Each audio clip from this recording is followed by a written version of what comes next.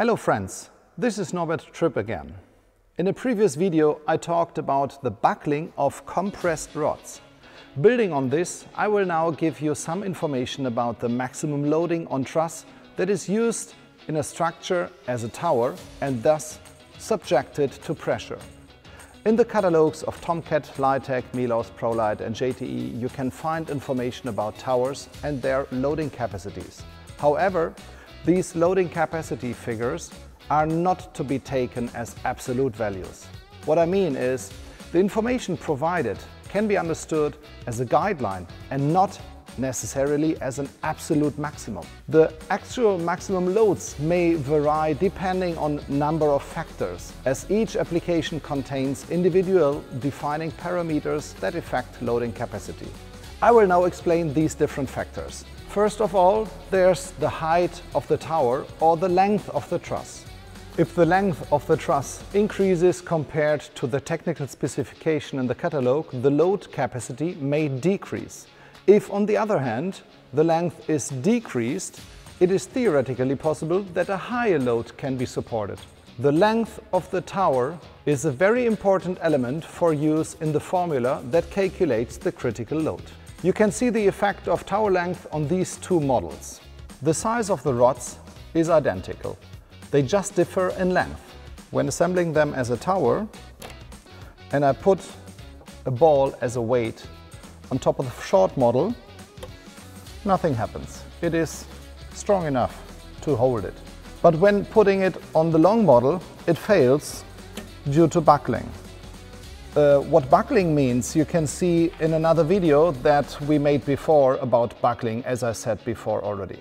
It can be found on our trussing and rigging television channel www.a4i.tv. Equally as important as the tower length is the static system, which defines the buckling coefficient and the resulting buckling length. Depending on how the overall structure is designed, the buckling coefficient also changes. The higher the buckling coefficient, the lower the allowable tower load. Determining the buckling coefficient, therefore, depends on the structure. Let's take a look at a few different types of structures. As an example for the first Euler case, we can use a ground support system which achieves its stabilization exclusively through the use of outriggers on the bases. When the critical load is exceeded, the rig swerves to the side. The outriggers must therefore provide restraint. But usually, the profiles of the outriggers on a commercial base are not big enough to do this job. The long outriggers and bracing diagonals are usually only used to provide a certain amount of stability while lifting the rig. On the other hand, there are systems available where the base and the outriggers have a bending stiffness and strength compared to that of the tower truss. In those cases, the base, including outriggers, can be considered for the tower as restrained. The effect these bases have on the maximum load will be explained later. For now, let's talk about a classic ground support made of towers and a horizontal truss grid that can be lifted by means of sleeve blocks. As soon as the rig is secured at its final height, wind bracings are usually installed. These work like a horizontal support and serve to prevent the upper corners from shifting. Since outriggers on regular basis only contribute to a limited stiffening of the structure, it is advised to consider them as non-existent when doing a calculation. This results in the static system of the second Euler case. The two endpoints cannot shift, but they can rotate. Okay, let's see the described first and second Euler cases on a model of a portal and not on an animation anymore.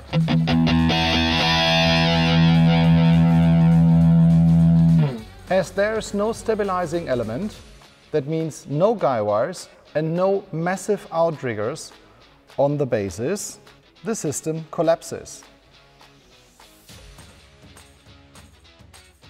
Only after I installed the triangles, which can represent massive outriggers,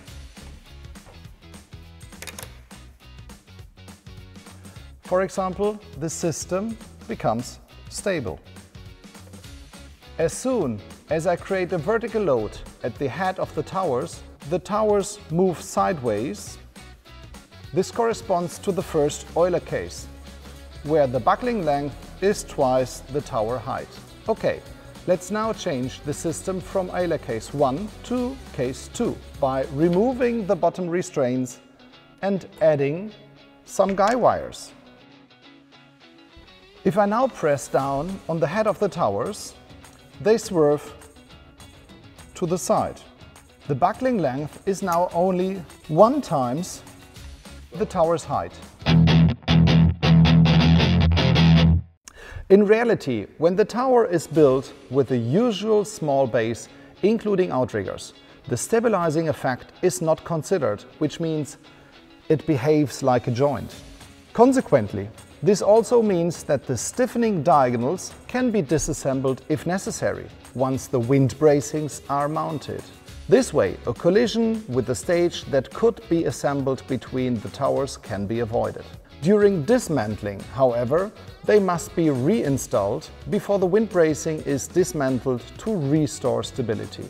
However, if the base and outriggers are really massive and can absorb the corresponding forces of the tower, they can of course also be taken into account, resulting in the third Euler case. On my model it looks like this.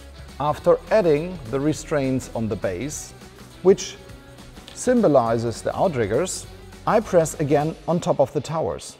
You can see a buckling figure that corresponds to Euler case 3. The buckling length now is 0.7 times the tower height. You could see that I need to press more hard to make the tower buckle. That shows again that a smaller buckling coefficient results in higher resistance against buckling. The fourth Euler case, with the pressed beam restrained at both ends, is hardly ever found in event technology, so I won't give an example here. That's for now enough about buckling. What else influences the load capacity of a tower truss? The third point to be considered is what external loads are acting on the truss. Is there only a compressive force or are there bending loads at the same time? For a ground support system that is used indoors, the tower is normally only loaded by a vertical compressive force due to gravity. For an outdoor stage roof, on the other hand, which is often provided with wall cladding, the truss is also subjected to additional bending stress due to wind loads, as soon the cladding is connected directly to the tower. This massively reduces the maximum allowed compressive force, as the danger of buckling is greatly increased by the bending moment. Using this model again, I can exert a compressive force without any problems. Wait a second, I have to change the system.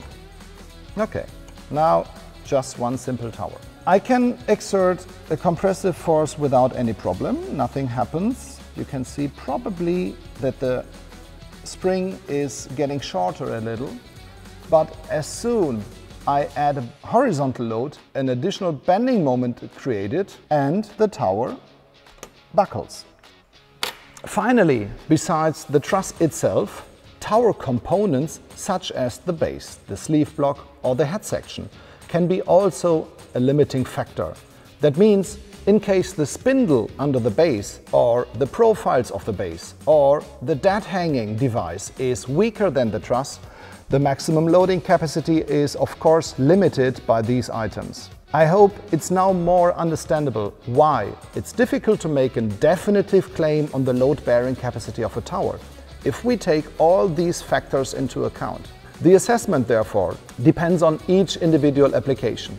The values given in the catalogues can be understood as guidelines and not as a number carved in stone. If you are unsure about the load-bearing capacity, you should contact us or a qualified structural engineer who you trust. That's it for the moment.